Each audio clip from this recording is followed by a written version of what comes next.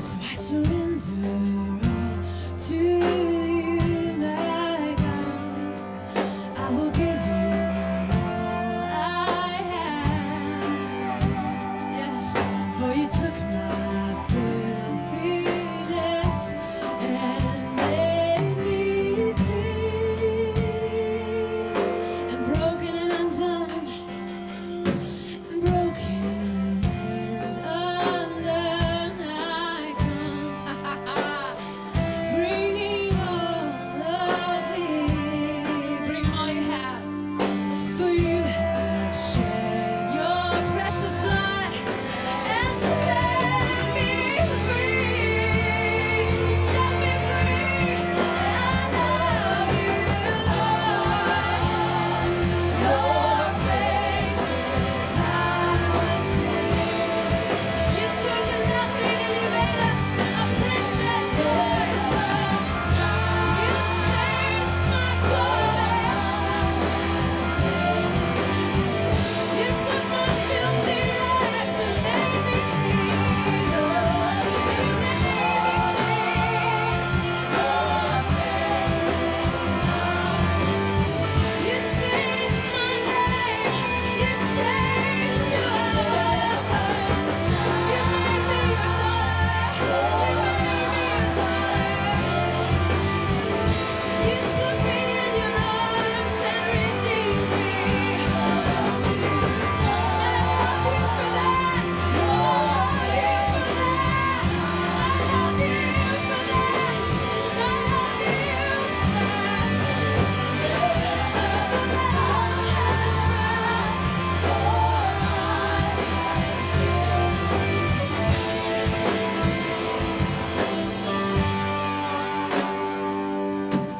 broken and undone I come, bringing all of me.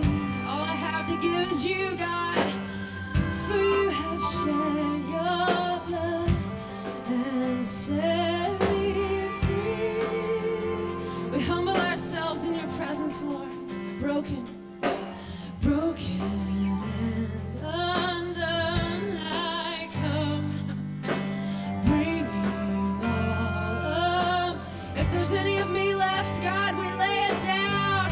If there's any of me left, God, I lay it down. 'Cause you're the one who set me free. It's all about you, Lord. And I love you, Lord. Your praises I will sing His praise, shout His praise. Let heaven shout, for I have been redeemed.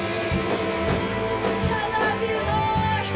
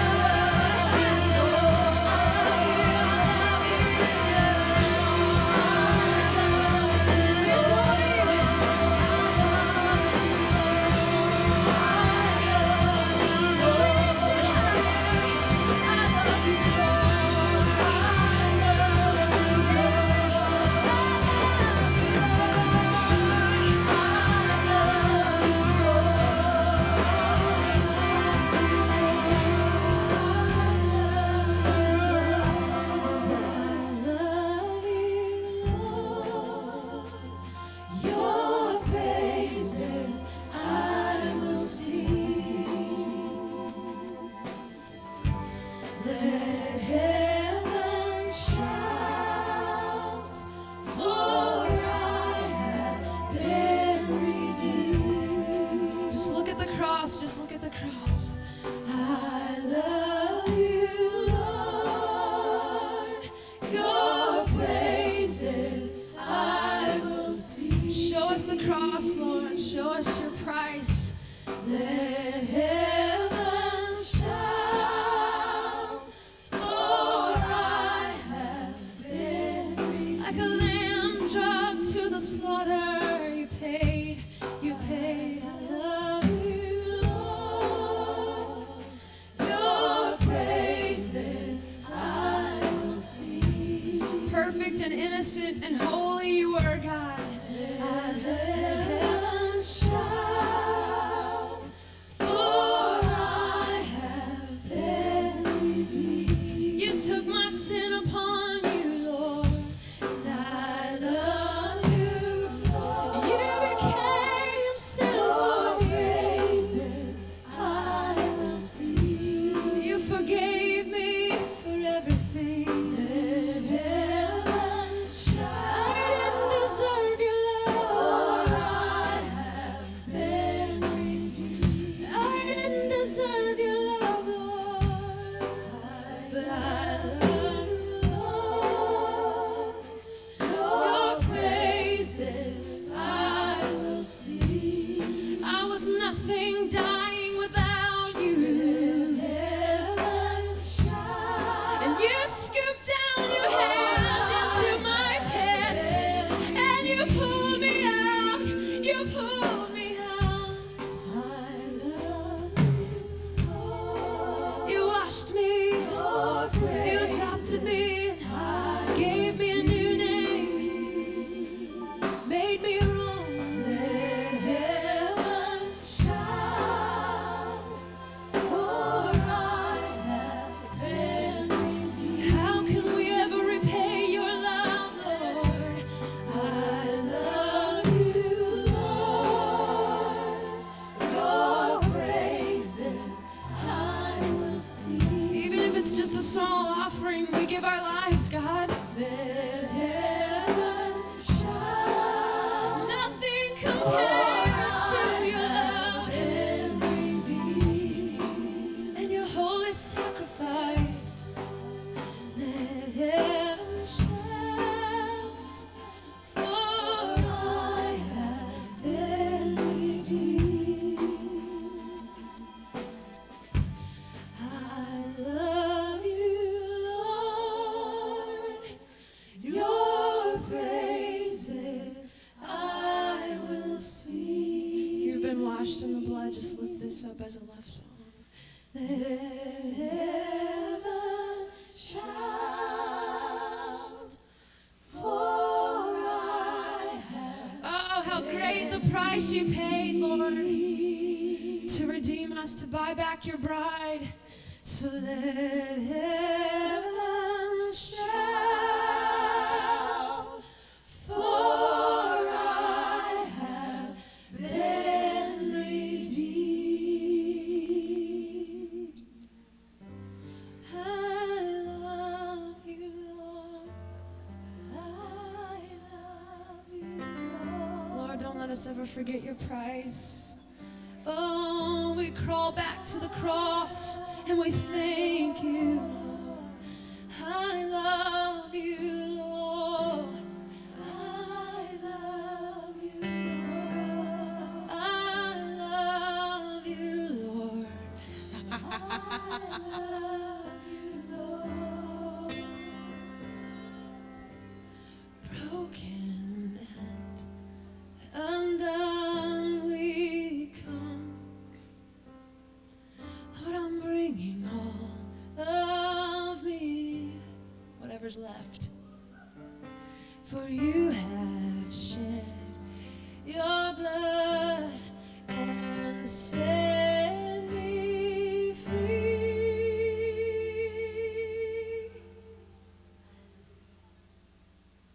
Jesus. Just take a moment and remember the cross. And just break open your bottle of worship right now and allow it to spill on his feet and just thank him. God, we just thank you. We just thank you for your love, for your sacrifice, for your eyes of fire that look on us every day with holy passion. You're a faithful bridegroom. Thank you that, God, with all the works we do and that even with all you call us to do, God, you're not coming back for someone, Lord, in a maid uniform. God, you're coming back for someone, Lord, in a bridal gown. You're not coming back because of the works we've done or how well we passed the test of good works or everything we've done to serve you, God.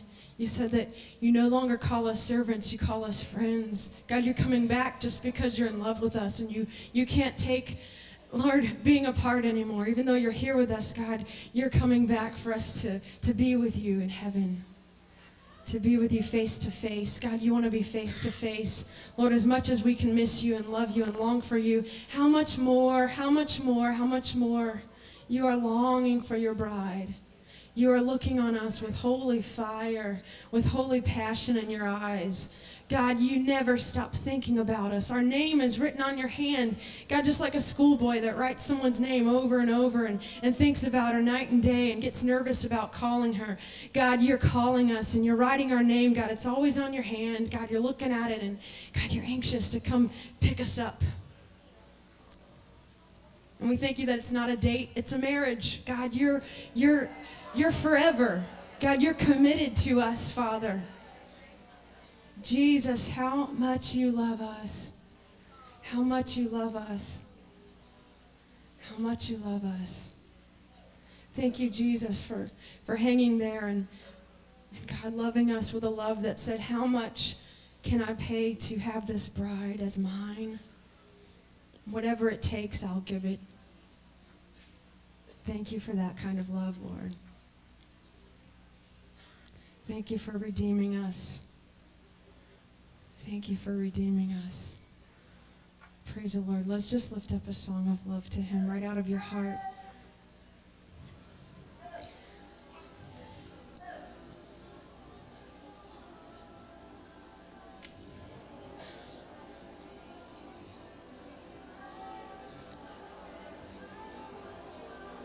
Holy fire, God, not just the fire that touches us and we feel good and we're changed for empowerment, but God, the holy fire that burns in your eyes with passionate love. God, the fire that changes relationship, God. That's what we long for.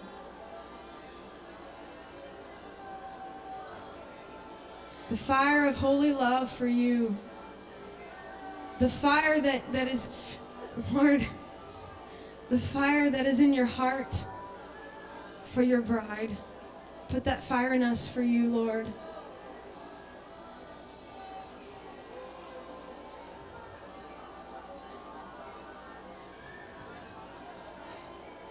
Jesus, Jesus, show us your burning, show us your eyes, show us your love for your bride.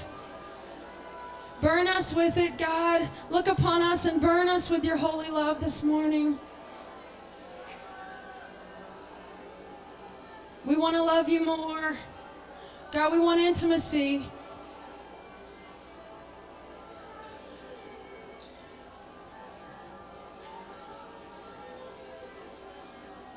How great is the love of the Father that he has lavished it on us. He's extravagantly drenched us with his love. We're dripping with it. He loves us so much we can't even keep it all.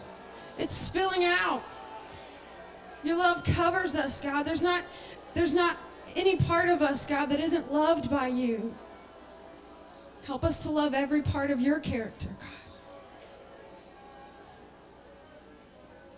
Just love him. Just take another moment and just love him. God's doing something in that area right now, just of holy passion. He wants to deepen your love for him. He wants to burn it a little hotter. He wants to ignite you with a more intimate love before you leave this place, because that's what will change your lives. That's what will change your lives. That's what will change your walk, your relationship, how you serve others. It's driven out of a holy, passionate love for Jesus. Lord, no striving or anything we try to do, God, we'll get it. God, it all has to be done out of love. God, it's all about love. God, ignite us with love. Just say that word love. Just ask God to ignite you with love. Jesus. Lord, let the holy fire of your love for us touch down in this place, God, and catch to our hearts.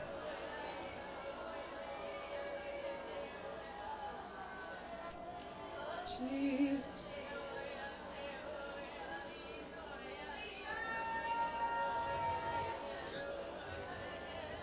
God, we long for that kind of love. No other love will satisfy us, Jesus.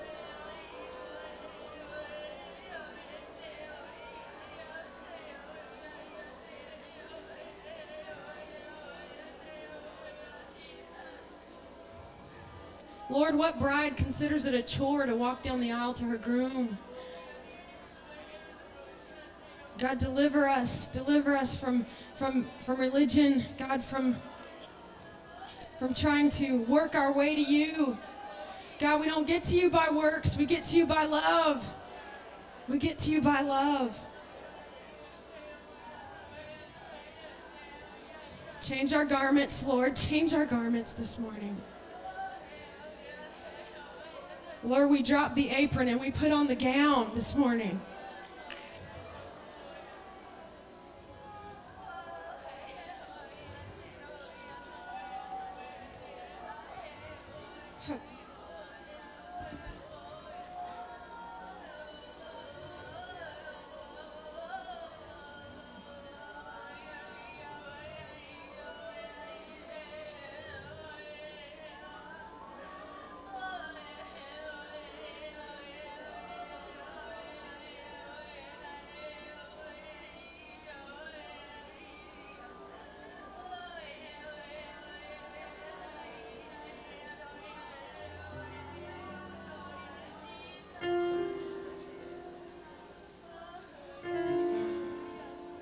Just keep adoring him.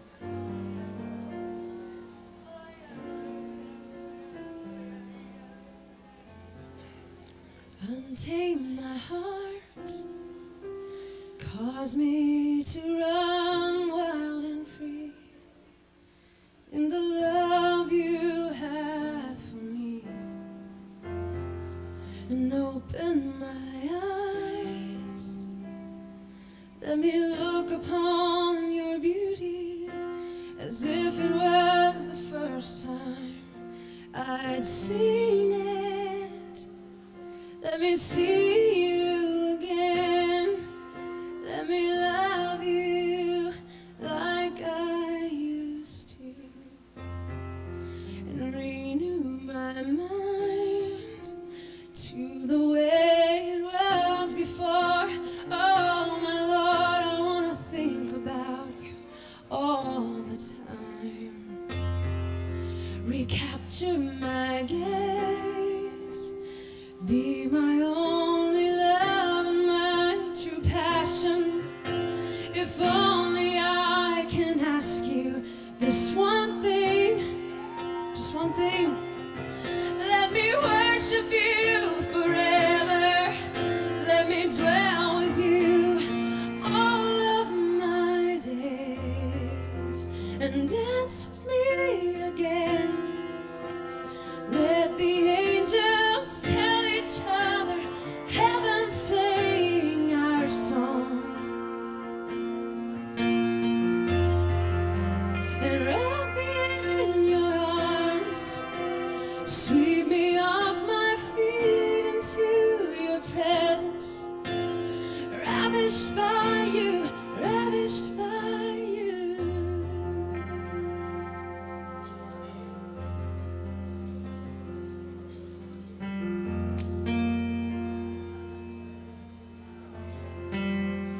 Untame my heart, undo us, God. Cause me to run wild and free. The Lord wants me to stop right here and explain why this song was written. I watched a conference video from Brownsville, and one of my friends, Johnny Fernandez, was on the video, and he was igniting the people to worship wildly and to jump and dance and shout. And he said, get wild. And the Lord spoke to me about our natural habitat, that when we were created to be wild, to not be affected or tamed by man. Our worship wasn't meant to be restricted by man. In our nature, I saw myself in just a big field, out running and dancing and playing. There was no influence of man, because no one was out there to tell me what to do or how to worship. It was just me and God, and I was worshiping how I was created to worship. And so he ignited that definition of the word wild, what that really means in nature. Wild. No one has tamed me. No one has told me how this is supposed to be done or how it's done in church versus home or whatever. That I was just created to worship, and that's how I need to do. And all the stuff that we've taught ourselves that wasn't of God, and all the things that we say to talk ourselves out of really worshiping how is in our heart, how we're wanting to in our heart, that God wants to undo that. He wants to unwrap all that stuff and just get us in our natural state and allow us to be wild and free and worship him how we were created to worship him. So that became a prayer. Lord, untame my heart.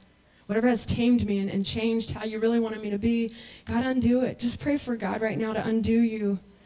God, just whatever has held us back. Lord, anything that's holding us back, any chains, God, any stuff, anything that has not been your influence, God, that is not natural, God, anything that you haven't placed in us. Lord, take it, take it, take it, take it, take it.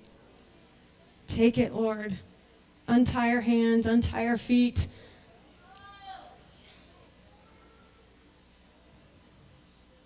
Untame us, God. Bring us back to the place we were supposed to be when you made us, when you saw us before we were even born. And you looked at us with love and you said, this is how I want this one to worship me. And this is how I want this one to worship me. And this one's going to be a dancer. And this one's going to sing to the nations. This one's just going to quietly paint in the corner. This one will make costumes for the dance team. This one will pray and intercede at home and have a special relationship that no one will see. This one will serve. This one will give. Whatever it is. Whatever it is. Whatever it is. Lord, deliver us from fear. Thank you for the word spoken over Lyndall last night. God, we just released that to him. And Lord, anoint his hands to untie the body of Christ and untame them, God. And Lord, dismantle the fear and place a mantle of praise. God, you're going to anoint him, God, to put on the garment of praise. Lord, to assist your body in putting on the garment of praise and taking off heaviness and religion and all that stuff that has tamed them and tied them up. God, he will be, Father, used as a vessel to set your people free to worship how they were created to worship, and God, to stir up and release the giftings placed in them, even if they're not giftings anything like we've seen or that we're used to. God, release the painters and release the dancers and release the intercessors, God, and all of the people that aren't seen, Father. God, that's where you are. You're in the hidden places, God. You're not just up on a stage or, God,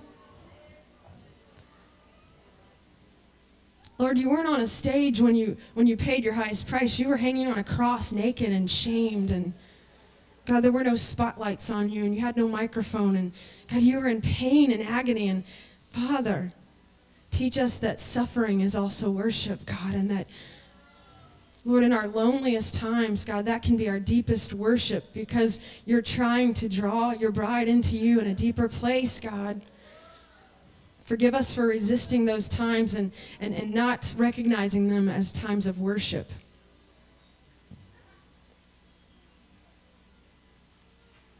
Untame us. Just lift your hands and allow God to just let any ropes or chains or whatever's in your heart that maybe needs to drop. Just ask him to allow that to fall at his feet. And then we're just going to take a little bit more time and just worship him however he places in your heart.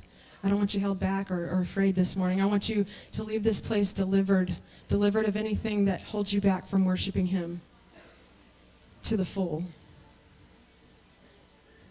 Thank you, Lord. And untame my heart. Make this your prayer. Cause me to run wild and free in the love you have for me. Open my eyes Let me look upon your beauty as if it was the first time I'd seen it when we first fell in love. Let me see you again. Let me love you like I used to, and renew my mind to the way it was before. Oh my Lord, I want to think about you all the time and capture my gaze, be my only love and my true passion. If only I can ask you this one thing.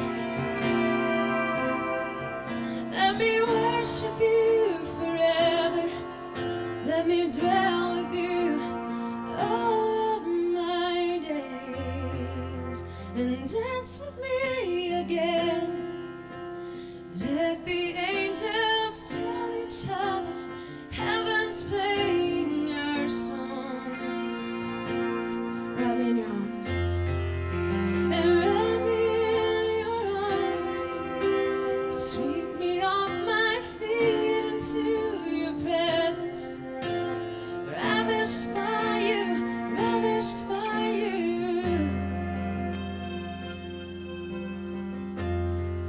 And dance with me again.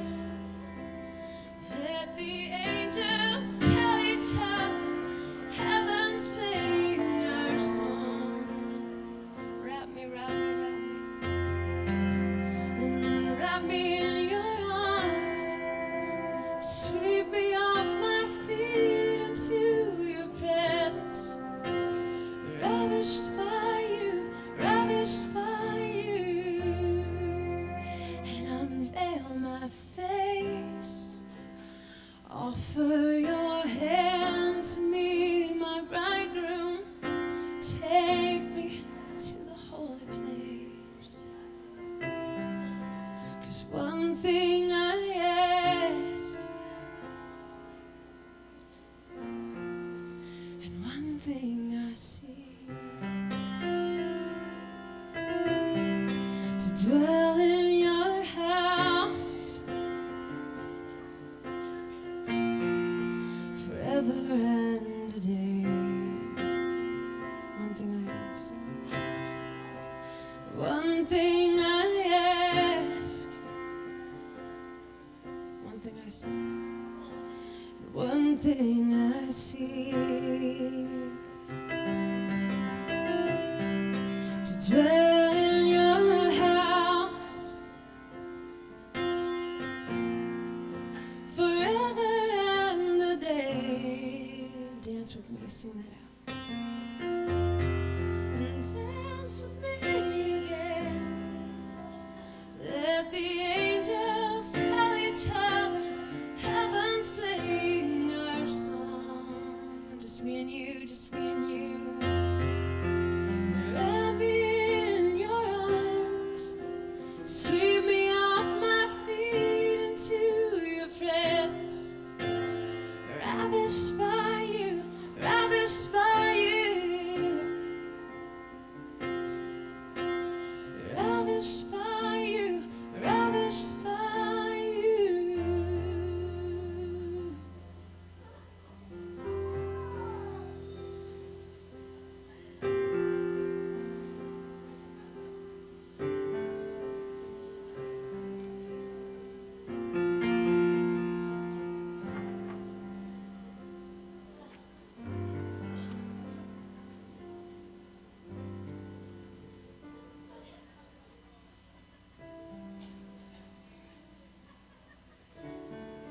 There's one thing I ask, one thing I seek, that I may dwell in your house, oh Lord, all of my days. Oh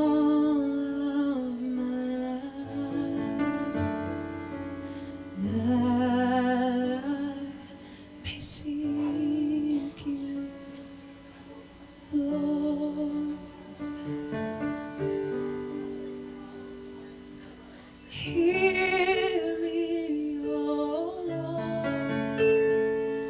Hear me when I cry. Lord, do not hide your face from me. It's all I have. 'Cause you have been my strength. You have been my shield,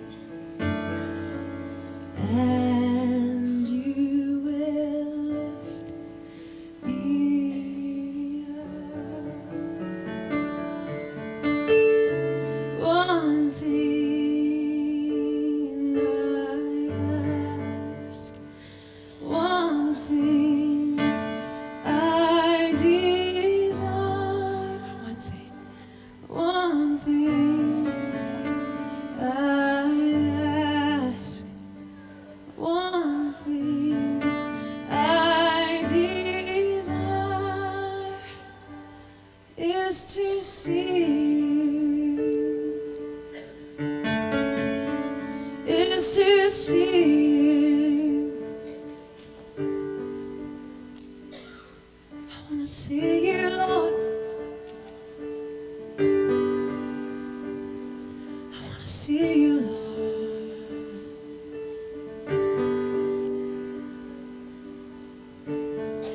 'Cause who can compare to you, my Lord?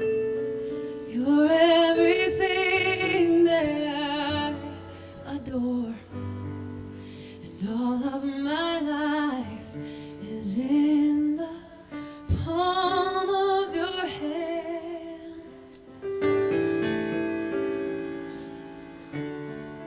And all of my heart I give to you.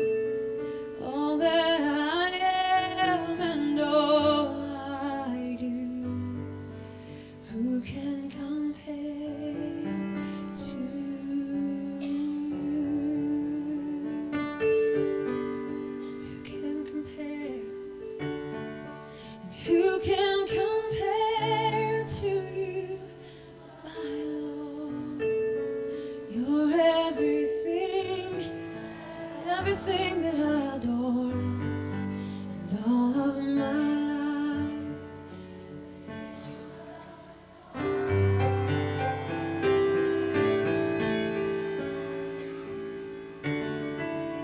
All of my heart I give to you. All that I am and all I do. Who can compare to you?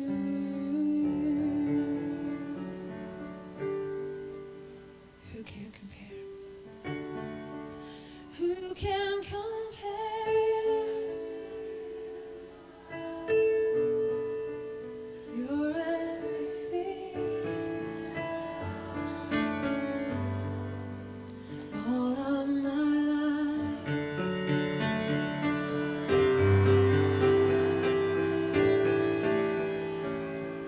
All of my heart. So all of my heart, Lord, I give it all to you.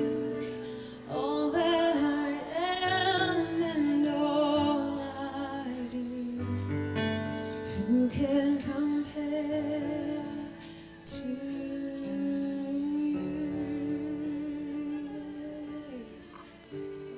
Lord, there's no one but you. Thank you for what you did for us last night, Lord. Every day, Lord, you've just given us more and more. And we just thank you for what you're about to do, for a grand finale. We thank you, Lord, for Stacey, Lord. Lord, she's a woman that's got her quiver full. But Lord, she also has arrows that she shoots into the enemy's camp. Thank you for the gift that you've given us in this conference, all of our speakers, Lord. They have blessed us, challenged us, and our lives are changed because of their faithfulness to you. Lord, because they've given themselves as a sacrifice to you and laid down their life for others. Father, we truly treasure that today. We thank you, Lord, for their lives. Now, Lord, I pray for Stacey as she ministers that it will just come forth in boldness and in power. Thank you, Lord, for your anointing, the prophetic gifting that's upon her life. Oh, God, put the word of the Lord in all of our mouths, Lord. Let us be able to take it to the grocery stores, to the dry cleaners, Lord, to let them know the love of God and that you care that much that you would speak to a lost and dying world. Thank you, Lord, that you're changing us. And, Lord, I just pray as she travels home that she will just be so refreshed, that she won't be weary, Lord, that a conference sometimes can just cause you to be tired. Lord, I just pray that she'll be energized, and I pray that somebody will go in and clean her house and that her kids will behave in such a way, Lord, that she'll be glad that she went into her own house. Thank you, Lord, for a wonderful woman of God. Amen. Stacey, we love you.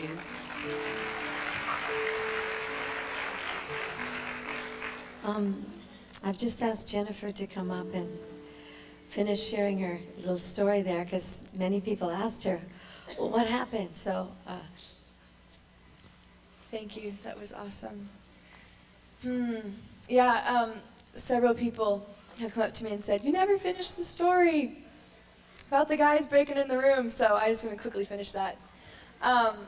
What happened was, you know, when you step out for God, there's a very real threat from the enemy against your life, and there was a sequence of events that the enemy just kept trying to take me out, and Stacey had mentioned that I had gotten really sick and nearly died, and God healed me. But the night I left the hospital, I was like, yay, God, you healed me. And I went to this home and was on bed rest. And so I was staying in this room, and this was in Nairobi, Kenya, and I was all by myself. And it was actually Christmas Eve last year. And as I was laying there, I began to hear men's voices underneath my window. And within minutes, like, I just instantly heard the enemy, you know. I told you, you know, I've sent these men to rape and kill you. You'll pay with your life. And that was not okay. So, you know, right then they began to break in the door.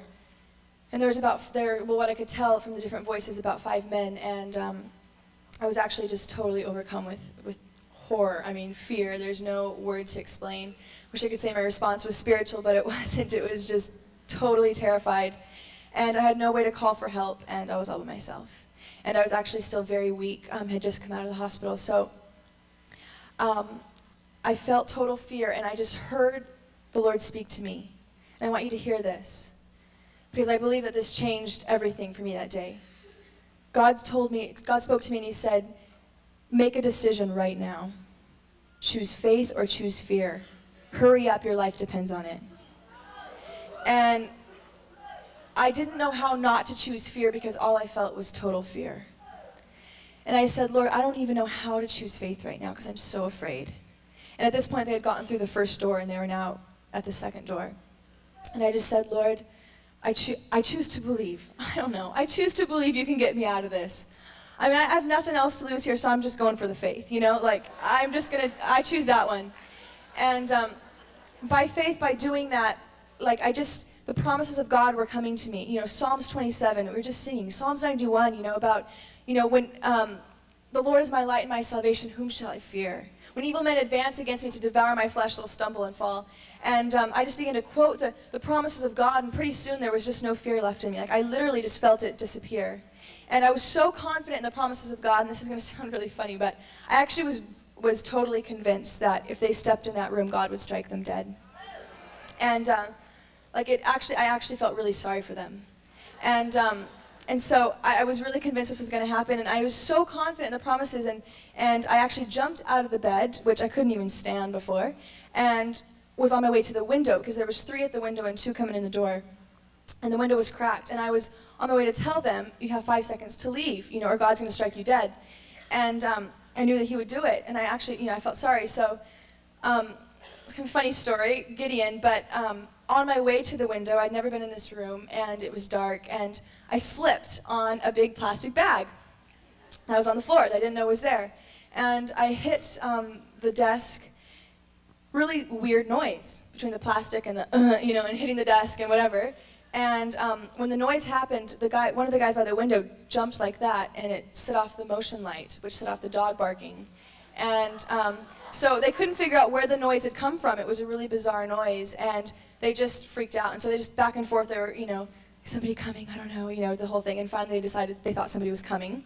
And so they jumped over the wall. So I just praise God, yeah. Give God all the glory. But I want to just really stress this thing. You have to know the word. You have to know who you are, and you have to know your promises. And the things that are coming, let me tell you, it's going to be worse than that. And in the middle of crisis, we have to be able to say, I don't even know, Lord, how not to be afraid, but you know what? I choose faith. And just hang on to those things, and you'll see the redemption of God time and time again. So bless you.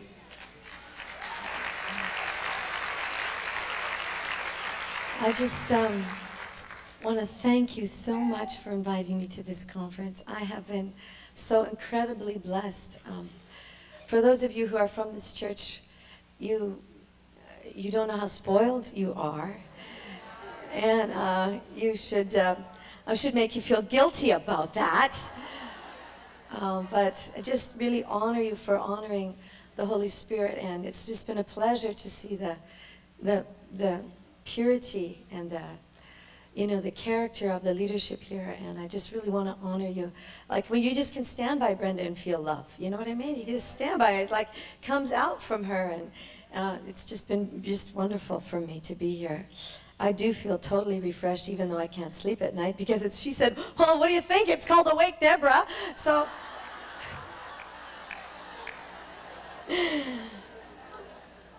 and I'm excited by Jennifer's story.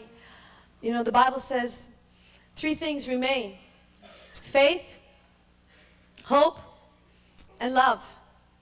And if you ever meditate in the Bible on any of those attributes, they're all attributes of God. There is no one I know who has more faith than God. I mean, a lot of times we think, oh wow, that person had faith and they saw the dead raised, and but nobody I know has faith like God. Pat shared the vulnerability of creation, how God made himself weak. And then now he chooses to actually exhibit his character and his works through you and me. Now that takes faith, sister.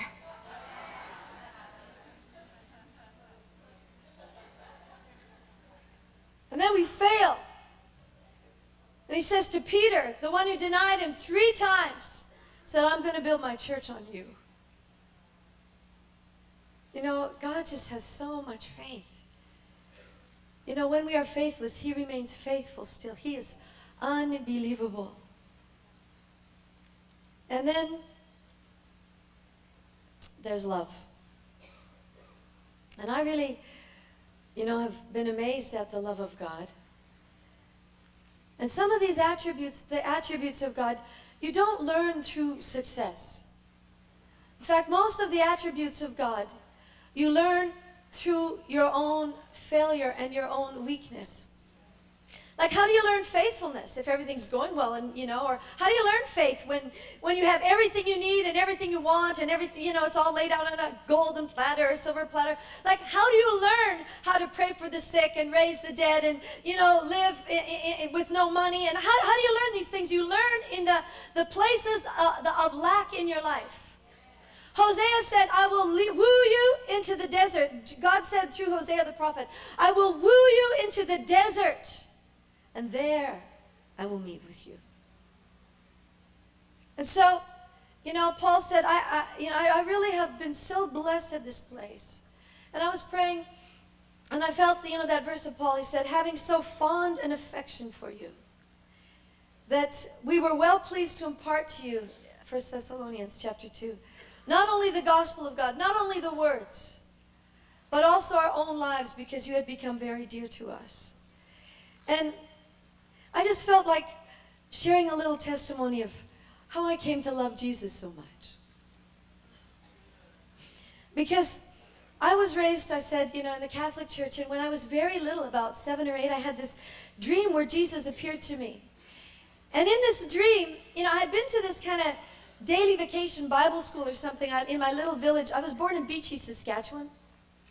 All right, Beachy, Saskatchewan. Can any good thing come out of there, I mean, it's about population 500, and nobody, even people in Saskatchewan have never heard of Beachy, Saskatchewan. It's a very, very tiny little place, but that's where I was born. And I was raised there, and when I was about, 5, 6, or 7, I couldn't have been more than 7 because we moved out of there when I was 8. There's these Mennonites in town, and they held these daily vacation Bible schools, and I went and I saw a flannel graph presentation of where, on the flannel graph, they had like Jesus and the little kids coming to Jesus. And I was mesmerized by that flannel graph. I thought, oh, wow, Jesus is so kind. Look at how he lets all those little kids come to him. He tells all those adults to just back off, and he just lets all those little come to him. Jesus is so kind. I remember sitting looking at that flannel graph thinking, I just wish Jesus would appear to me. I would love to see Jesus. He's so kind. And a very few days after that, I had this dream where Jesus appeared to me, but he was not the Jesus of the flannel graph. In fact, in the dream, I suddenly heard that, saw Jesus, and I looked up and I started to run towards him, memories of the flannel graph running through my mind, and he began to speak.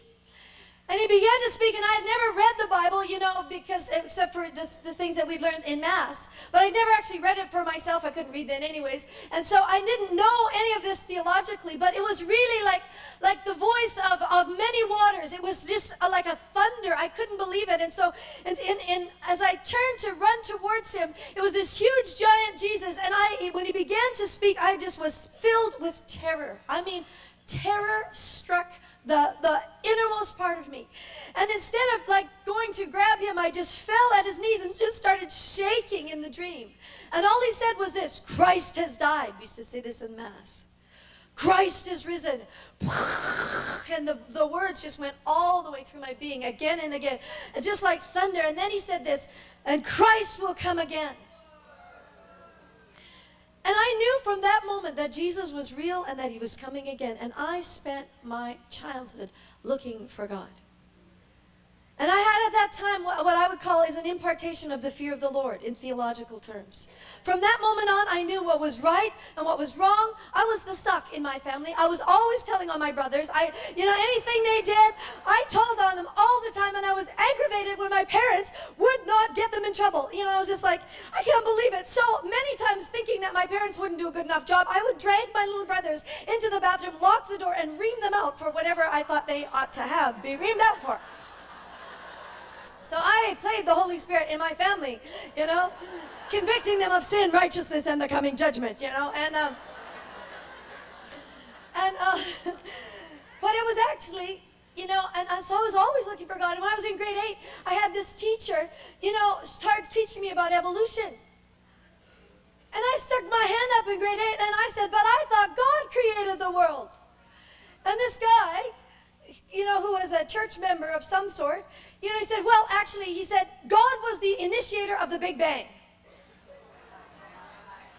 And so I went, okay, and then I kind of developed a theology from that I guess God was so far out there and so great. I knew he was great. And that maybe, I was just supposed to make my own way down here. And so, for a couple of years, I kind of floundered. But when I was 16, somebody preached the gospel to me for the first time. And took me to church, and actually it was my husband. He led me to Christ. I was by myself when I became a Christian looking at trees, because that evolutionary thing kind of threw me off for a little bit. And I remember one night I'd gone out to the ski hill, and I was looking at these trees, and the trees were so beautiful, and they were covered with snow, and I was just all by myself in the dark looking at those trees. Then I started thinking about how many kinds of trees there were, and that there were deciduous trees and coniferous trees, and evergreens and all the other different kinds of trees. And I thought, how can there be a spontaneous bang for every kind of tree? I mean, like how can I? I was 16, but I wasn't stupid, And then I thought, then how can there be a spontaneous bang for every kind of flower? And they suddenly emerge. I said, it takes more faith to believe in that than it does to believe in God. I believe in God, and I became a Christian, like right on the spot, on the snow, in front of a tree, looking at the creation of God. The heavens are shouting the glory of God. Oh, you just look at it. Look at the ocean and the waves and the fish and the colors and the sea. He is amazing. He's just so beautiful. I love to sit out in nature and just like worship God. It's like, he's just so vast. I just go out in nature and cry just looking. Like, if that's what he made, can you imagine his face? That's just simply the work of his hands. And, but this fear of the Lord thing, was, a great thing for me, but I became actually very self-righteous in it. And when what I said, I was, the Holy Spirit for everybody, that's not funny, actually. It's kind of sick. And I was really self-righteous, and because God actually gave this to me as a gift, this ability to discern good from evil, I was very hard on people who weren't good. I'd say, like, buck up, get a life. And when I was about 12 or 13, my dad, lost his business. It was a very hard time for our family. And he became an alcoholic as a result. And I would just go tell my dad, I'd say, Dad, you can't do that, stop. That's not right to do that. And my dad was just such a beautiful man. He's so soft. He never was violent. He never was angry. He would just get overwhelmed with the cares and just go into his room and drink and then just go to sleep. But it was one of those silent things, that nobody ever talked about in our family. Just the silent thing. And unfortunately, when I went to church, there was a lot of silence in the church too. But I never knew it when I was good. And then I got married, and I went for university for a couple years, and we took a year out, and I got married to my husband, who's fresh off the mission field from Africa, and he went to Bible college for his first year, and I was my third year university. And, at this time, a very odd thing happened to me. I went to a Christian barbecue, and that's not odd, but this is odd. Back then, 20 years ago, I was 20 years old at the time. My third year university, and I walked into the bathroom of at this Christian barbecue I'd gone to, and I saw somebody throwing up in the toilet. And instead of thinking that's like, what are you doing? I didn't even question it. It was almost like I can remember it to this day. It was almost like something jumped on me, like from that person to me, just saying, whoosh. And I thought, that's a good idea. I'm gaining a little bit of weight lately. That's a good idea. I should do that. And so, the next time I ate, I actually went into the bathroom and I threw up. And I never heard of an eating disorder. I didn't know what an eating disorder was. Back then, it was not like a public thing. I'd never heard about it. I'd never read it. I didn't know anybody did such a thing. I didn't even compute that person must have done it. So I didn't have anybody to ask, no frame of reference. But within 2 to 3 weeks from that point, I was severely bulimic. I mean, I hit it not like, slowly. I hit it running. Just throwing up in the toilet 2-3 times a day. I was married. I was in my third year university. And to make matters worse, my husband was the preacher, and he was the itinerant preacher in the church. He was in his first year Bible college, and he's kind of obsessive compulsive, at the best of times. And so at that point, this was his obsession. He was practicing rejoicing every day. And so he would come home, and people would walk up to him, and he'd say, a normal question like, how are you doing? He'd say, Philippians 4:4, thank you, and rejoicing in the Lord. And I mean, he's just so, out there. He's just, if you ever meet him, he's just a really flamboyant, kind of charismatic guy. And so he was like Philippians 4:4, and I was, just not in a good place. And I took a double major in French and German, so I was studying like Sartre and Nietzsche and all these existentialists and all these philosophers at the time in French and German. I was confused. And so And plus I have an eating disorder, you know, that I don't even know what it is. I never heard a label. I didn't even know what it was called. And at first I didn't think too much about it, but because I was so severely bulimic within 3 weeks, I thought, no, this is not good. See? Oh, very discerning person that I am. This is not good. And so I'd say, you know, this is sinful. The Bible says, you know, and the whole time, I want you to know this, the entire time, I'm praying every day, I'm reading my Bible every day, I'm being a good Christian, quote unquote, I'm the preacher's wife, I'm going to church morning, Sunday night, Wednesday night, we're doing youth camps, we're doing the whole 9 yards. You know, my husband's in the ministry and I got my doily on everywhere I go. And I'm like thinking, I remember, you know, going into church thinking, no, this is not good. I probably need some help. And I remember going into churches, you know, looking, sitting there and thinking, you know, does it look, and I wanted to find somebody that looked like they had a problem. Because I didn't want somebody that was, you know, doing really good because I knew I wasn't. And so I'd look around and see if it looked like there was anybody in church that had any problems. Because nobody ever talked about problems. And nobody from the front ever said they had any problems. And, you know, they were all in their places with bright, shiny faces. And so I was, you know, in this cone of silence, just like I was in my alcoholic family, in this cone of silence, where you couldn't talk about it. And I remember I was so ashamed, though, and so shame-bound that after a couple months, I told my husband, I said, Wesley, I think there's something wrong with me. I said, you know, I'm just throwing up. He said, what? And I said, you know, I told him I'm just throwing up, you know, a couple times a day. And I just eat, and every time I eat, I just go in the bathroom and I throw up. Then he asked me a couple questions. He said, this, and this. He said, well, he said, we just studied that in church history. He said, the Romans used to do that. I wouldn't worry about it. Now, counselor, he is not. You know, counselor, he has never, ever done any counseling in our church. He hates counseling, you know, he just, you know, bless him, Lord, bless him, you know, but that's not his forte. So, I mean, that didn't help me either. And so, I mean, this went on 2 months, 3 months, 4 months, and after a while I began to think, well, maybe I'm not even saved. You know, how can I be sinning? The Bible says, and every time I would pick up my Bible in the afternoon to read it, instead of like bringing life to me, it would just condemn me. And every word would just like, you know, even verses like this, nothing will separate you from the love of God. And a little voice in my head would go, except sin. And you're sinning. I am sinning. If a man be given to gluttony, let him put his knife to his throat. You know, all these verses would just haunt me, and I was just like tormented. I began to not care what I looked like. I began to, you know, going through the motions, going to university, and I was like, and I didn't know, and I was just so confused. 5 months, 6 months, 7 months, 8 months, and on the 8th month, sometime during about the 8th month, we went to this Mennonite Brethren church. And they didn't wear high coverings, but of course I did. And I put mine on. I was in the front row. And there was a guy singing, and he was singing about the love of God. You know, and he just started singing about the love of Jesus. And at that point, I had another vision. It was only about my 3rd one in my life. And you understand, I'm Plymouth Brethren. I don't have a grid for these things.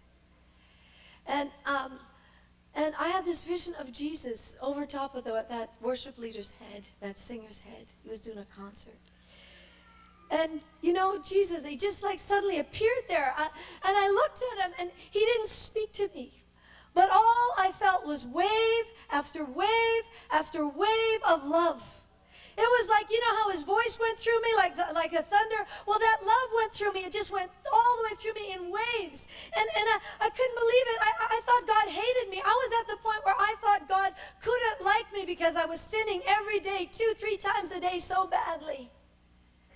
And he just gave this love to me, and he didn't say anything for about 15 minutes, and I started sobbing. I was a wreck. I was like, hyperventilating, crying. And then the audible voice of God spoke to me, and he said this. He said, if you do that, because I didn't even know it had a name back then.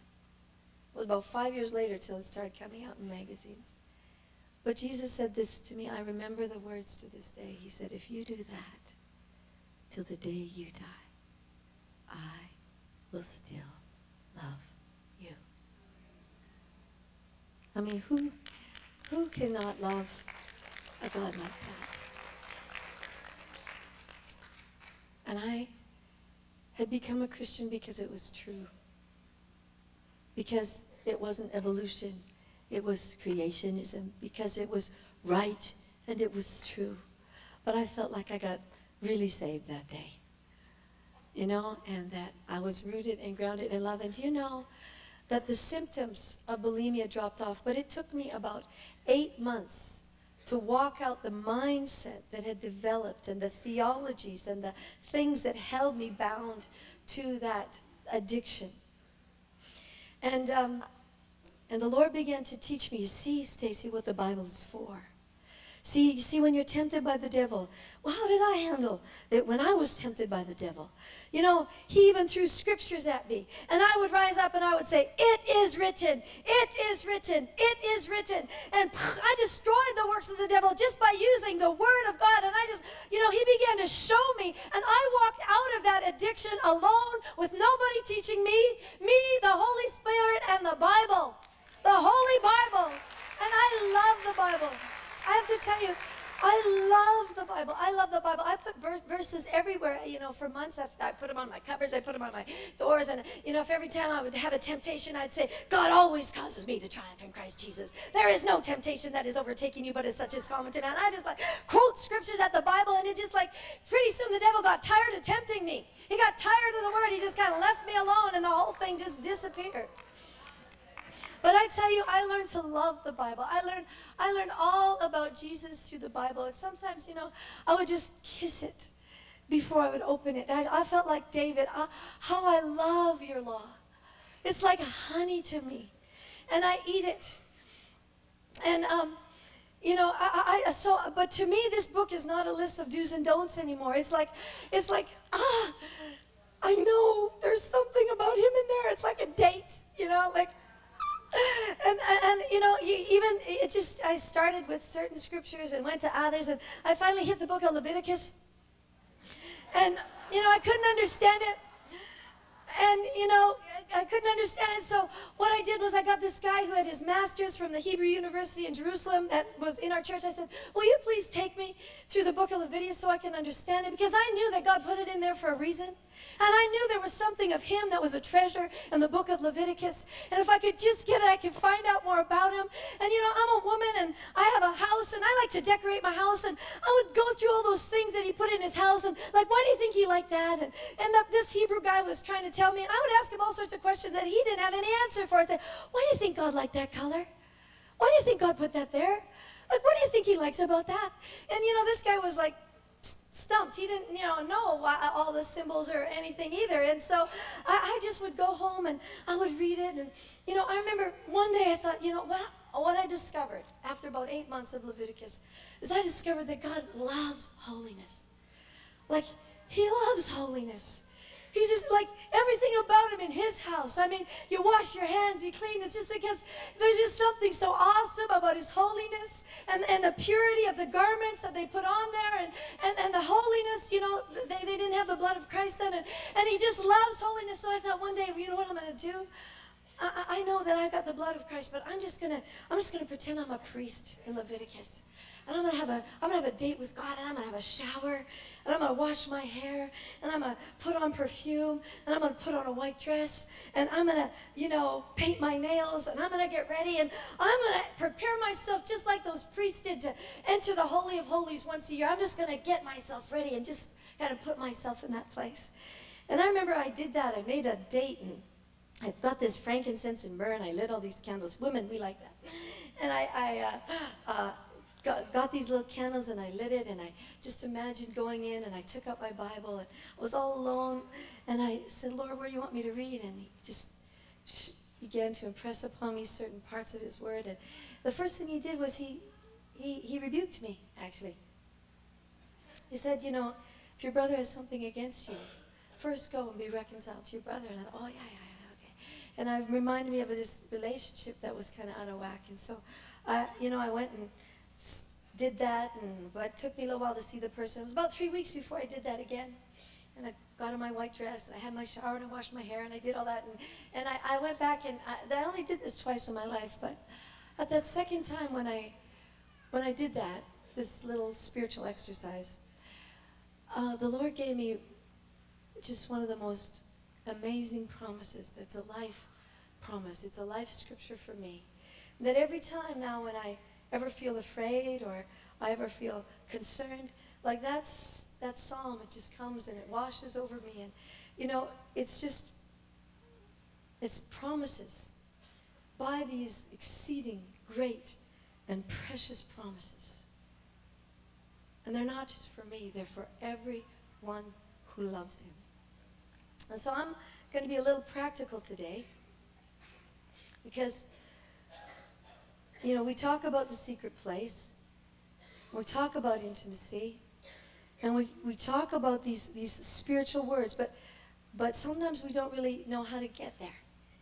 Like when you leave this conference, how are you going to get there? And today I'm going to give you like the way I got there. I'm going to show you the way I got there. And it's a passion of my husband and I's to teach people, you know, what God told Joshua to do, to meditate on the law and discover him. So I want to play a CD. We want to teach everybody to do this. We teach our children to do this. I'm going to play a video of my daughter, Vashti, actually praying the Lord's Prayer. We teach our children to pray the Bible. And she actually prayed this prayer, like recorded this prayer when she was 4 years old. In the video, she's 7, and she just turned 8 last month. But you'll see a little picture of her. But I want you to just watch this video as an example of what I'm going to teach you.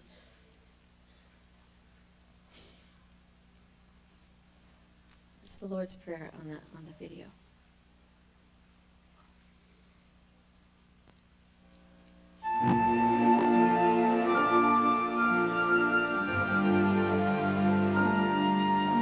My name is Campbell. The Lord's Prayer. I love the Lord's Prayer.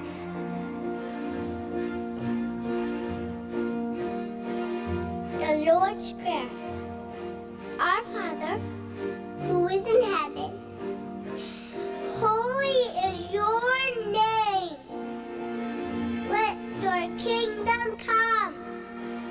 Let your will be done on earth as it is in heaven. Give me today my daily food, and forgive me my sins, as I forgive those who sin against me. Don't let me fall into temptation, but deliver me from evil. Because yours is the kingdom and the power and the glory forever and ever. Amen. Hallelujah. Hallelujah, Lord.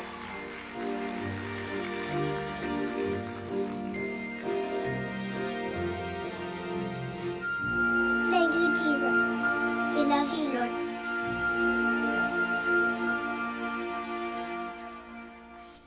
And anybody can do this, what I'm about to teach you. In fact, every Christian, you know, for thousands and thousands of years, for over 3,000 years, the pathway to spirituality has always been praying the Bible, meditating on the law. And, you know, the children of Israel under Moses did it. Joshua did it, David did it, the prophets did it, Ezra codified it, Jesus and the Jews of his era did it, the early church did it. All the saints prayed the Bible. I mean, I like to read the saints. In fact, I spend, you know, a lot of time reading the saints, you know, like St. Teresa of Avila, Brother Lawrence, St. Teresa of Lisieux, many of the saints. I love actually to read the saints. And what I find out is that Madame Guillon, all of them prayed the Bible. And all of them, their relationship with God began to flow out of the revelation that he gave us about who he is. And you see, we have a book of revelation of who he is. This book is all about him. And eventually, after you pray the words of the Bible, they will lead you to the author of these words. Eventually, you know, if you do it long enough and if you search for him and seek for him, you cannot help but discover him. Not just the do's and don'ts, the reason, the personality, the heart behind every jot and every tittle of this book. Heaven and earth will pass away, but my words will never pass away. And so, I feel like, though, that a lot of people don't really know how to pray. My husband didn't know how to pray. He had to learn to pray because when the Holy Spirit fell on us in 1987 and 1988 when we were Baptists, yes, I'm telling you, Baptists, at a Christmas party, nobody asking for it, nobody ever having experienced this before, when the Holy Spirit fell on us, one of the first things that he said, you got to pray. And my husband at that point didn't know how to pray. Now, I actually knew how to pray. Do you know how I learned how to pray? I learned how to pray because I was the dumbest one in church. When I was 16 and I walked into that little Plymouth Brethren church that my husband took me to, you know, it was a very small church. It wasn't a big church like this one where you could kind of get lost in the crowd. Everybody had their Bible. Everybody had been taught every Sunday school story. You know, I was so dumb when I went to church that I didn't even know that there were like subdivisions to this book. I just said, Holy Bible on the front, you know? And the preacher would stand up and say, okay, would you open your Bibles to the book of Philippians? And I would go, Philippians? Oh my goodness, I didn't know there was a Philippians in there, you know? And there was a little tiny church and they were all old. And, you know, I'd look to the person right of me and left of me to see, like, is it at the front, the middle, the back? And, you know, and I'd be looking at, but I found out that there's page numbers at the front. So that was a big help to me. Because I didn't learn that song. Genesis, Exodus, Leviticus, Numbers. I hadn't learned that song. I had to learn that song in my late teens or early 20s in order to find out where the books of the Bible were. And the pastor would open it, the preacher would open it. They didn't believe in pastors, so they had like rotating speakers. And he would open it, and he would start expounding, and I'd go, wow, I didn't know that was in there. That's awesome, and I love it, and I thought, I'm going to try this at home. And I'd go home by myself, and I'd look it up, and I'd go, Paul. Oh, my goodness. Who was Paul? And I didn't have a clue. And so all I had was a Bible that my husband had given me. We weren't married yet. And a concordance. It had a really good concordance. And it had colors, you know, red and green and blue, and all coded in there. And so I could find out little certain things from that. And I looked up the concordance, the word Paul. And I began to search the scriptures for Paul. Who was Paul? What did Paul do? I found out about Paul's conversion. I found out that, you know, he's a Pharisee of the Pharisees, circumcised the 8th day, all this history about Paul. And I found out how he got saved by the blinding light, and I'd find all that stuff out, and then I'd go, okay, I kind of got that in my mind. Paul and Timothy. Oh, who's Timothy? You know, I have to do the whole process over again. And it would literally take me months to get through one verse, and I'd get to the next verse. Bondservants. Bondservants. What's a bondservant?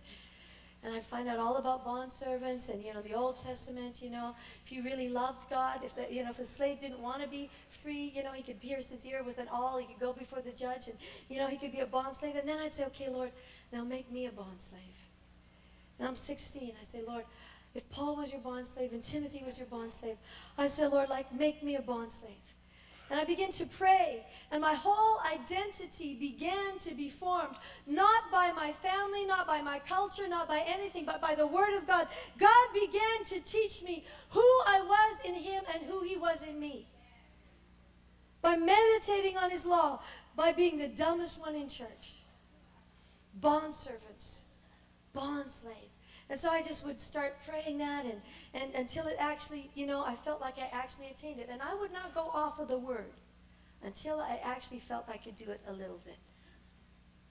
I mean, certain chapters, I don't know if you've ever tried to pray through the Beatitudes. But anyway, I have tried that. I've taken several runs at that, you know, months at a time through the Beatitudes, and I haven't quite attained to that, but I watch people who ask. Pat, you know, I told Pat yesterday, I said, Pat, I don't think I've ever seen you sin.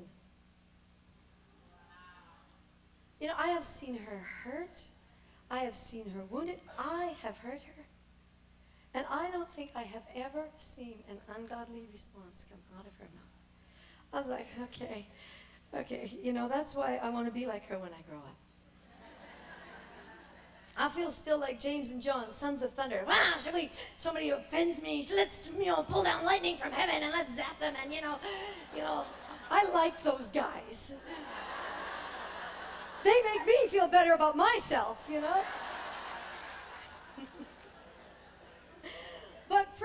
one thing about prayer is you have to, first of all, the first point is this, you have to learn to pray. Jesus said to Jesus' disciples, they were watching him pray, and they suddenly, by looking at him, they said, Master, we don't know how to do it like you do it.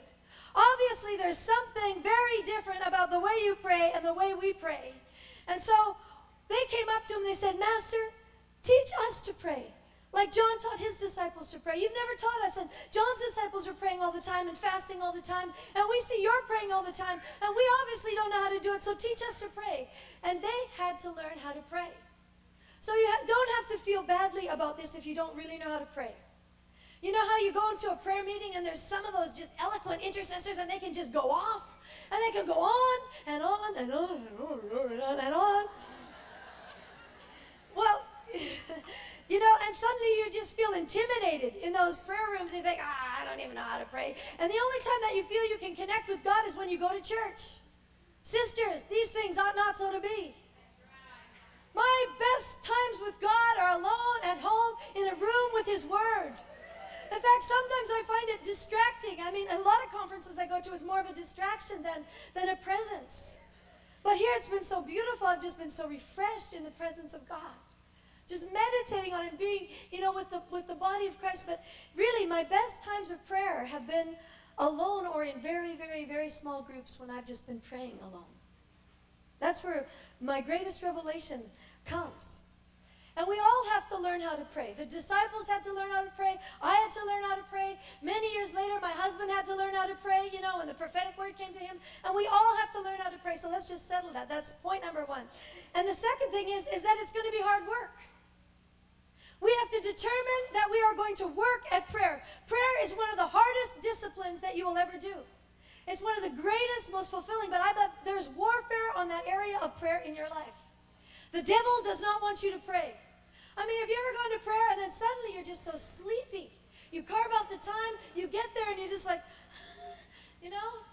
Don't worry about that. Just persevere in prayer. You have to learn how to work at prayer. In the scriptures, it talks about people that were prayer giants. They like labored in prayer. Labored in prayer. Fervent intercession. Labored. Do you know how many? I've been in labor 5 times. I don't like labor. In fact, one time after the first one, I had the elders of my church anoint me with oil so that I could have twins, so I could have 2 babies, 1 pregnancy, 1 labor. I thought that would be good. I did not like the entire experience. You know, I'm very short. I was very fat. You know, the baby went like straight out like this. I remember my legs got so tired. I was so exhausted when I had pregnancy. I thought if I could only have 2 babies and 1 pregnancy, that would be heaven for me, please. And they actually did, but it didn't happen. One by painful one. And I remember the first one. I was in there, you know, and my doctor knows I'm a Christian because, you know, he's been our doctor forever. And so he was there when my husband and I got married. He's been through the whole thing of our life, and he knew I was a Christian and he wasn't. So I was trying to be a good Christian in labor, and I was doing pretty good, you know, for a while till actually labor came. It was just those Braxton Hicks. I didn't. And then suddenly labor started coming, and I lost it. I totally lost it. They tell you, it's not good to do drugs. You don't do that natural labor. I didn't care. Give me anything they got, you know. But I was too far gone, so all they could give me was that gas mask. And so I remember Wesley was so watching me, and he was like so concerned about me that he kept putting that gas mask. I'm like, get that gas mask off my face, you know. And I'm just like, doctor, you know, and And finally, Wesley couldn't take it anymore, so he put the gas mask on his mouth.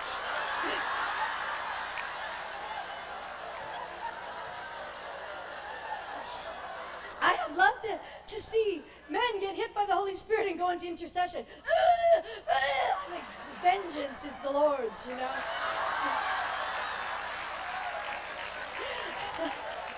And after, I was done, a good friend of Pat and ours is Donna Bromley, and she used to be a nurse in labor. And she said it was just awful watching all these ladies go through labor. And they said, what was it like? Like, what was it like to be in there? And she said, you want to know what it was like? She said, this one lady said, you want to know what it was like? Yeah, to her husband, you want to know what it felt like? Says, well, just take your fingers.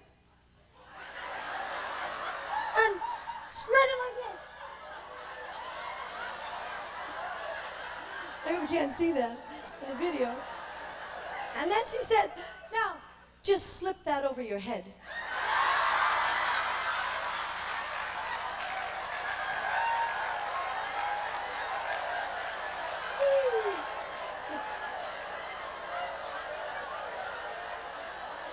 Five times, ladies, five times.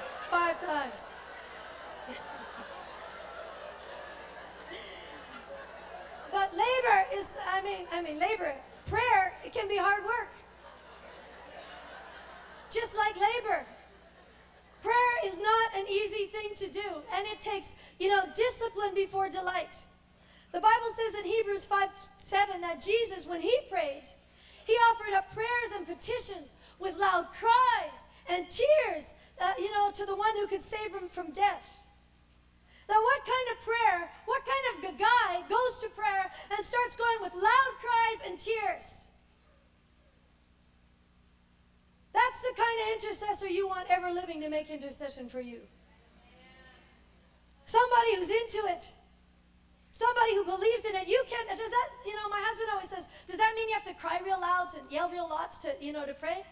He said, no, you don't have to cry real lots and yell real loud. But that shows you that Jesus was into it. He was not like passive, like our, North American posture. Now I lay me down to sleep. I pray, Lord, my soul to keep. He was into it. And you have to work at prayer. And the call to prayer, the Jews said, was they clearly understood it as the service of the heart. And I'm not going to have time to go through all of these things very, very in depth, because I want to have a little practicum at the end, so I'm going to rush through these. But they are in our book, Pathway to Spirituality, and you can read, lots of history and Jewish prayer and how the Jews prayed, and, the whole thing behind the Wailing Wall. Why do they pray like that? Because they work at prayer, and they found out that when your body is into it, it's easier to enter into it in your spirit, and that when you lie down, in fact, North American prayer posture is absolutely the worst kind of prayer you can do. Sitting down silently, one by one, while somebody else prays. At least in Korea and some of the other countries, they all pray at the same time so that everybody is into it. And the Jews, when they pray, they actually move their whole body. So it's whole body prayer. They're praying, they're reciting the law, and they're Wesley always says they go like this so that if they fall asleep, bang, they hit their head and go, keep going. But I know the whole thing of movement in prayer is very, very important, and you have to work at it. You have to get your body into it. You have to stand up. You have to walk around. You have to call out. You have to, express yourself. A while ago, a couple months ago, I was at a YWAM base, and I woke up in the morning, and it was such an oppressive spirit around that. I was talking to the YWAM leader. He said, oh, yeah, it's in this area. We've been doing spiritual warfare on that, he said, for a long time. But it was so oppressive. The last thing I did was feel like praying. But I got into that prayer meeting, and I forced myself to yell.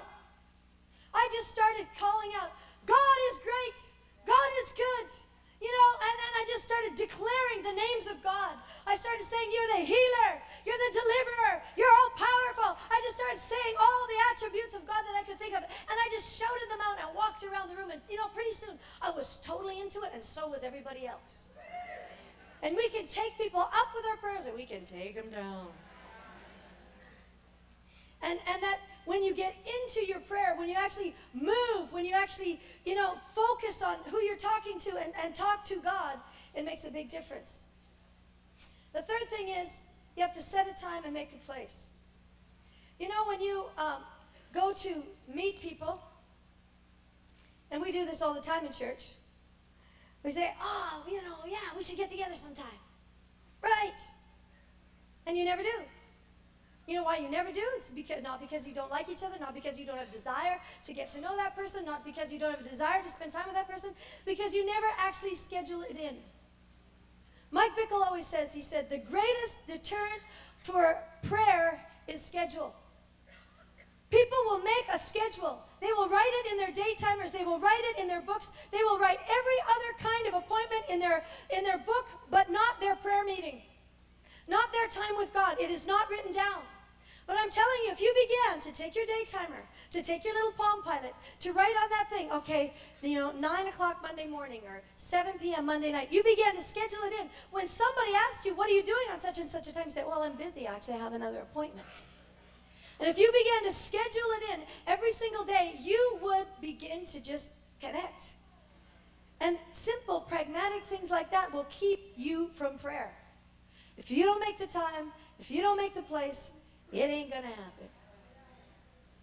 And God knew this. In fact, God originated daily prayer. Not out of legalism, but just so that every time that, we would have a time to meet with him. In fact, in what he gave to Joshua when he entered the land, he said this, Joshua 1:8, you shall meditate on the law when? Day and night. Now, why do you think he said day and night? Like, what does day and night mean?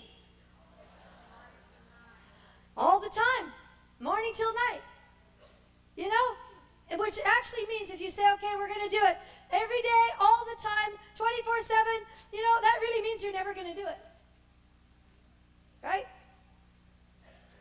Because you also, have babies to feed, a job to go to, something to do. And if you think you're going to do it all the time, that's not going to happen. You know what morning, day, and night means? It means in the morning, in the day, and in the night. In the morning and in the night. In fact, all through the Psalms, you will find this practice being practiced by David. David says this, as for me, I shall call upon God, and the Lord will save me. Evening and morning and noon, I will complain and murmur, and he will hear my voice. In the evening, in the morning, in the noontime, he met with God. Daniel 6:10 said, 3 times a day he got down on his knees and prayed. According to Jewish history, Ezra codified the practice of thrice daily prayers with the reading from the Torah. The intertestamental period, they continued the practice, traditional Jewish prayer. Actually, even Jesus did this. He became obedient to the customs. Luke 4:16 says this. He went to Nazareth, where he had been brought up, and on the Sabbath day he went into the synagogue, as was his custom. It was customary for Jesus to enter, he just entered into the customs of the day. And it will show that Jesus followed the same time-honored practice of going to synagogue every Sabbath, etc., etc. Now, Jesus observed the standard practice of Jewish prayer is without question. It is also true, listen to this, that Peter, James, John, as well as Paul, and every other New Testament personality who was of Jewish origin also did the same. Acts 1, Acts 2:42, Acts 3:1, Acts 6, Acts 10, summary. They met, regularly. They were going by. When did Jesus heal the lame man? On their way to the temple at the hour of prayer. It was already established that there were set times of prayer in the temple. They did it, just a regular, customary habit was to go to the temple and pray. And the Didache affirms this, in the early church, the church fathers affirm this. In fact, the whole of Christianity begins to adopt this. Celtic Christianity, they took this to an obsession. Some of those Iron Men in the Celtic church, they would pray the 350s daily. That means that they would pray through the entire book of Psalms every single day. Think of what happened when they got to Psalm 119. And there are 3 times of prayer. Some of them, it has in the history books, that they took up the practice of the 350s every day. Most of them, all the monks, prayed through the whole book of Psalms every week. Every week. The church was built on prayer to God. In fact, the Muslims copied all the Christians in all their tenets of Islam.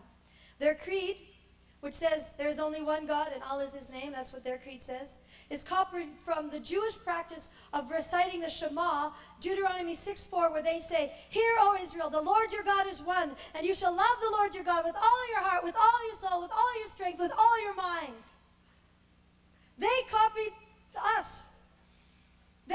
copied the daily call to prayer with the prayer caller. They used to have that in the Christian church. Prayer 5 times daily, the praying of scriptures. Fasting through Ramadan is modeled after fasting through Lent. Prostrations is modeled after Christian form of bowing down, Daniel bowing, you know, in front of the window. Facing Mecca is copied from facing Jerusalem. A holy pilgrimage to Mecca is patterned after a pilgrimage to Jerusalem, you know, like in Psalm 84. Even the Muslim prayer beads are copied from the Orthodox Church. Now, they do every day, 5 times a day, by law, what Christians won't do by grace. They will go meet with their God 5 times a day. And we won't, maybe sometimes we'll go a week without actually talking to him. And, you know, God just wants us, God's just a very relational God. You know that? You know, you love having coffee with your girlfriends? He loves it. We just go and we sit in his presence. And, you know, sometimes it's words. I always take my Bible. Teresa of Avila used to say, I could not pray without a book. My mind was so scattered and so distracted. It took a book for me to pray, you know. And so, I mean, that's how my brain is, you know. Because, you know, I have 5 children and I've lost my brains. And that's a medical fact. I read this study from Harvard University that there is actual memory loss in pregnant and lactating mothers. And if you have your children spaced, you know, more than 5 years apart, your short-term memory loss does not come back until that much time at the end of it. And I figured that, I counted that up, okay, and I had mine 2 years apart, and, you know, I multiplied that exponentially, you know. I figured I'll be going senile by the time my brain gets back. So I have to have a book when I pray. I have to have the word when I pray. I cannot pray without the word. Besides, I'm still one of the dumbest ones in church. I don't understand half of that, what that means. You know, because it's not just words to me. It's like, how do the words take on life? And there's so much of these words that I don't do. I don't know about you, but there's like, oh, I'm ashamed to say how much maybe relatively I could maybe do in this book out of all the words that are in there. You know? And God wants us to become doers of his word, not hearers only, deceiving our own selves. You know, I hear those stories of Heidi, and then, you know, she prays for the blind. And you know, she watches their eyes turn from white to pale to dark. And I go, wow, you know, that's in the book there. It's in that book there. These signs will follow those who believe. You know, and I used to kind of, you know, she said last night, like, prayer, like a headache is the same as a wheelchair, and I believe that. I mean, I believe that. In fact, you know, when I started realizing that God actually healed today and talked today, you know, I just would go for wheelchairs. I would just walk right up to the wheelchairs, and, you know, and I got so discouraged because nobody in the wheelchair ever got up. In fact, I had people that I prayed for, you know, even the headaches. I had headaches that I prayed for that I would go eagerly up to them the next day and say, how are you doing? And they said, I got worse. After you prayed for me, I got worse. And I got so discouraged in the area of healing that I went backwards. And I just thought, well, I guess I can't really do this. And yet I'd have all these prophecies, you're going to heal the sick, and there's going to be a mantle of healing, and blah, blah, blah. And so I, you know, try again, but I got really intimidated from healing. So I, like, you know, I just want you to know that we can all start somewhere.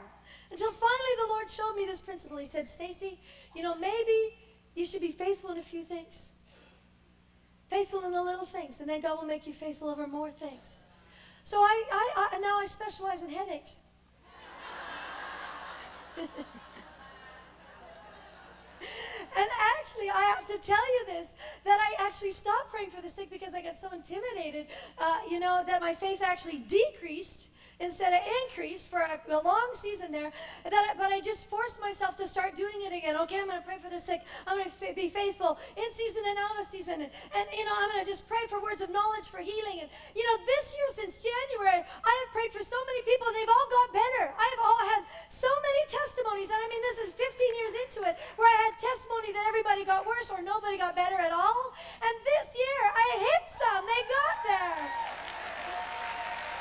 I've been praying for words of knowledge for healing. I was in Russia, and there was this guy there that could heal the sick, and so he was doing this, and I prayed for a word of knowledge for healing, and the Lord gave me one, and this was it. Short ribs. I was short ribs. Oh dear, you know, Russian culture, short ribs. I said, Lord, what does that mean? He said, well, there's somebody there. He said, it's not actually the rib that's short, like I thought maybe they had a broken rib, and but it's, the muscles around it have kind of atrophied and blah, blah, blah. So I shouted out that word, and this lady stood up, and, that she had short ribs, and I thought, I got one, yeah, and then, they prayed for the healing, and she was just going like this, and at the end, they said, who got better? And she goes running up, and not only that, another lady comes up behind her and said, when she called out that word of knowledge, I had it too, and they both got healed. So there. And my faith is just beginning to grow, little by little by little by little, because God loves me. And God, He gives talents the way He wants to. That's up to Him. Some He gives 5 talents, some He gives 2 talents, some He gives 1 talent. Praise the Lord if I got 1 talent. Bless God for my talent. But the one that actually didn't do anything with their talent, I was afraid. So I just hid my talent. Do you know what Jesus said to that at the end of the age? He said, you wicked, lazy servant. Now, I don't think that sounds very nice. But God actually wants us to do something with what He's given us. And does it matter if we only have 1 talent? Does God require multiplication of 1 talent the same way He requires it of 5? Yeah, He does. And in the church, sometimes we enable the 1 talent people. I know what it's like to enable addictions. And sometimes a false mercy comes on us and we say, oh, that's okay. You don't have to do anything. We'll give it to the person who does everything. That's not the way the kingdom works. We're all doing it together. And if you don't do your part, it just makes more work for another person. But that 5 talent person that's been faithful, they're going to be if they've been faithful with 5, they'll be faithful with 10. They've been faithful with 10, they'll be faithful with 20. And you know what? Because it's not about us anyway, it's all about God, and He can give talents any way He wants to, and we just get to participate with Him. It's His work and His kingdom, and praise God, I got 1 talent, and I'm going to make 2, and then I'm going to make 4, and 6 and 8, because I love Him, and He's so worthy. He's so worthy. The other thing is you need to pray the Bible, because these, 1 Corinthians 2:13 says, this is what we speak, not in words taught to us by human wisdom, but words taught by the Spirit, expressing spiritual truths in spiritual words. If you don't pray the Bible at some point, there's all forms of prayer, there's petition, etc., etc. But when you pray the Bible, you will actually hit the zone of God talk. You will actually begin to pray about different things than you normally would pray about. We tend to reduce our prayer lives to our own little concerns, and Aunt Mabel, and the kids and this and that. We reduce our prayer world, and when you turn to the Bible, heaven and earth, and anything. I remember praying through the book of Revelations years ago, and I'm re-praying through it now. And I remember getting to the part where it says, that I better look that up. I remember praying through the part where it says that in Revelations chapter 7, these are the ones who are before His throne. And they have white garment. Let's see what he does. He said, who are these? And, those who are clothed in white robes, who are they and where have they come? He said, my Lord, you know. And then he goes on and says, these are the ones, they serve Him day and night in His temple. They're before the throne of God, and they serve Him day and night in His temple. And I read those words. God, that's what I want to do in heaven. God, I used to hear things about all the things people would do in heaven, and they would rule and reign. I said, I don't care about, ruling over Jupiter or anything like that. I just want to be before Your throne. I just want to serve You day and night. If if you want thirsty, I don't know what you don't eat or drink up there. I don't even know what you do, but I just want to be there. That's where I want to be in heaven. What do you have to do to get that job? And I said, oh, these are the ones who have come out of the great tribulation. And have washed their robes and made them white in the blood of the Lamb. And I went, that didn't sound good to get that job in heaven, you know? And I remember I am a little crazy, but I got kind of off on this one. And so I started praying, oh God, you know, I really want to be before your throne. I really want to serve you, but I hate pain. And I don't really know if I could do that. And I was just like, I was starting to obsess on it. And then I thought, okay, could I do that? Could I be martyred? I faced the martyrdom question. Could I be martyred? And I thought, I could do it. I think I could do that. If they gave me a bullet through the head, if they said, okay, will you shoot it through the head? And then, I'm going off night after night, in front of this verse. I'm going off night after night thinking, okay, I think I could do martyrdom if they shot me through the head. And then, what about torture? And then I thought, oh no, what if they rip my fingernails off, pull them off one by one? And I started thinking of the worst excruciating type. I've read Fox's Book of Martyrs, and I started thinking about all those, by their blood and that new one, Jesus Freaks they got out there. And I started thinking of all those tortures, and I thought, what if I can't do it? Like, what if I get to the very end, and they're pulling off my fingernails, and I recant? And I was just going off, and I was, really all by myself in my room, just going off like this. And I began to totally discourage myself, thinking I wouldn't be able to withstand torture, depending on the degree of torture they gave me, to be martyred, to get that job in heaven. And I was just going off, and the Lord spoke to me so clearly. I had, the inaudible, audible voice of God. I can hear the intonation. I can hear it all. And he said this, and he said, it's kind of like, have I been with you so long? Like one of those kind of tones, sort of rebuking tone. He said, it is enough for me that you die daily. And I had this flash of revelation that I was always waiting to do some great thing for God in the sweet by and by. Now, why didn't I just do something today? Why didn't I just take what was in my hand and do it today? My little things with great love. And it was revolutionary for me to just do that. And then there's pray out loud. That usually helps most people. Although silence, most people say, when you get to the place of silence, you're hitting the pinnacle of prayer. But you usually can't get to mountain peaks without going all the way along, about praying out loud. In fact, there's so many scriptures on meditate. What meditate means, it's a verbal prayer. That's why the Jews kind of mutter when they pray. And I'll just list things. This is the word Haggah. Meditate comes from the Hebrew word Haggah, which means Job 27:4, utter.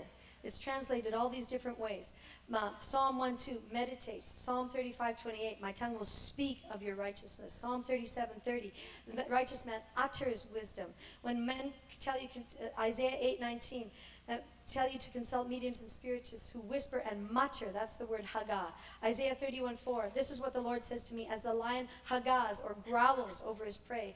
Mourn, mutter, these are translations. Meditate, mourn, imagine, mutter, roar, soar, speak, talk, study, utter. All those are transliterations of the verb Haggah, which means it's an out loud verbal thing, which is why they do it. People talk out loud at the Wailing Wall. Blessed is the man who does not walk in the counsel of the ungodly. And they say those things because they say it out loud, because it actually helps them to focus on when they're talking. My husband always says, it's hard to think about something else when you're talking. And so if you're, using your vocalization, it really, really helps you at some point. But, then you go to silence at the end. And silent prayer is usually the prayer that I do, just because that's how I learned it. And, in that place of prayer, of silence, after you've learned to mutter and talk to God, always focusing on God. We're not talking to each other when we pray. We're talking to Him when we pray. That there's something that you reach in silence in prayer. It's like people that have been married for a long, long, long time, and they really, really love each other. And you hit that place when you don't even have to speak. But I'm telling you, if they started out their marriage that way, not speaking, they'd never hit that end place of not speaking. And so we go through all these things until, that it's not one that's better than the other, but all of it is so that we actually learn to love the Lord our God with all our heart, with all our strength, with all our soul, with all our might. That's all we have to do. I don't call you servants anymore, but friends. You are my friends if you do what I say. Well, how are you going to know what he says? You just pick up your word and just start doing it. So I wanted to have a little practice. I'm going to make you practice. I am a mother.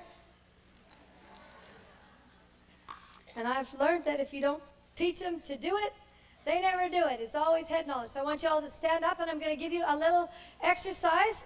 I want you to take out your Bibles.